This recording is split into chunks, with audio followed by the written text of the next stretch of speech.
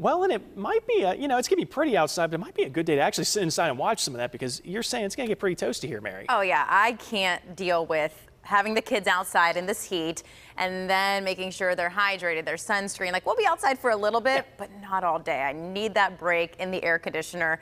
You will too after this heat because it's going to be a lot more humid than yesterday. We're making a run for 90 degrees. It's going to be a lot of sunshine, but we're also looking at an air quality alert for any sensitive groups. So that would include children or elderly with any heart or lung disease. So that'll be for all the areas shaded in orange through the day. Right now it is quiet. We have a lot of sunshine out there, so this morning would be a great morning to get out there and maybe mow the lawn early or go out for that walk or run. But later on this afternoon, just some heat safety tips. Limit outdoors. Of course, wear your sunscreen, loose, bright clothing, stay hydrated, and you want to seek shade, of course. So looking at our current conditions, it's sunny right now in downtown, 61 degrees.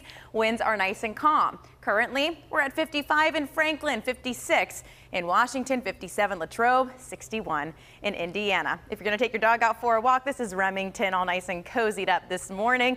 Thanks to Julie for this cute little pup photo. Temperatures will be in the 80s by the afternoon. And don't forget about your pets. If it's too hot for you, it's too hot for them. Also, do not leave your pets in the car. This is how hot it gets in 90-degree temperature. Just in 10 minutes, 109 degrees. In 20 minutes, 119 degrees. I'm going to keep going. 30 minutes, 124 degrees. And in an hour, 133 degrees. So double check your back seat. Do not leave your kids in the car. As you're heading out this afternoon, maybe to go fishing, we're still going to be very hot today. It'll be nice and refreshing to be on the water, but we do have that rain chance returning tomorrow into the afternoon. So make sure you're staying weather aware. Franklin 4th of July festivities are continuing all the way through the 4th of July.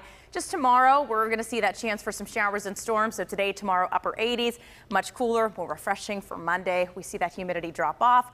Once that cold front pushes through, that's going to bring us that chance for showers. So let's time it out for you in Futurecast. Scattered showers around very early tomorrow morning, certainly not a washout, but then we'll get some pockets of heavier rain tomorrow afternoon at about 1 o'clock. And then we'll see them break apart, become more isolated through dinner time till about midnight. And even very early Monday morning could have some remaining showers, but then we're going to be drying out. So if you're grabbing some ice cream today outside, 90 degrees is what we're going for, nearly 10 degrees above average. It'll feel in the mid 90s through today. Late tonight, if you're going to have a bonfire, temperatures are still going to be in the 80s. 10 o'clock, 11 o'clock, could even be up to midnight for some places.